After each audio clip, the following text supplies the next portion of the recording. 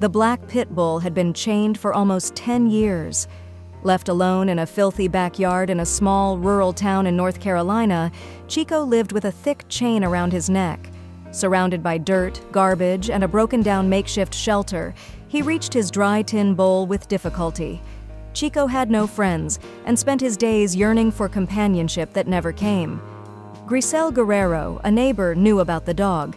She met Chico when the owners originally got him at about 2 years old. She felt terrible for the dog and tried to tell the owners they were treating him inhumanely.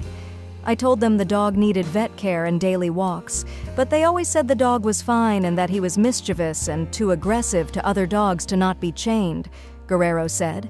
When the owners first got the dog, he often broke loose from his collar because it was very tight around his neck. They would place him back in his spot and attach him back to the chain. Every time I saw the dog abandoned out there, it would break my heart, but I couldn't do anything, Guerrero said, until one day I said, "Enough is enough."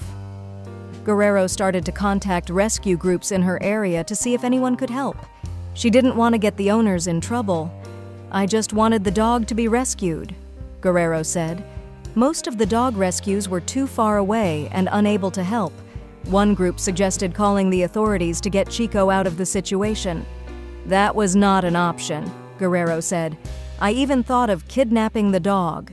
She continued searching for a rescue to take Chico and, through a series of fortunate events, came across Diva's Safe Haven and Thrift, a small, independent rescue.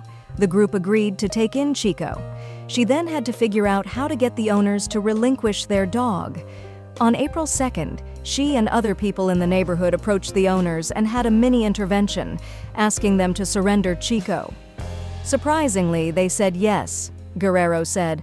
That same day, we took the dog to the rescue before they could change their minds. After they set Chico free, he was ecstatic. He wasn't taken for walks in years, so he seemed very happy to be going somewhere, Guerrero said. It took no time for him to warm up to his rescuers. "He is a sweet boy," she added. If you liked the video, put like and subscribe to the channel, where you will find a lot of interesting things.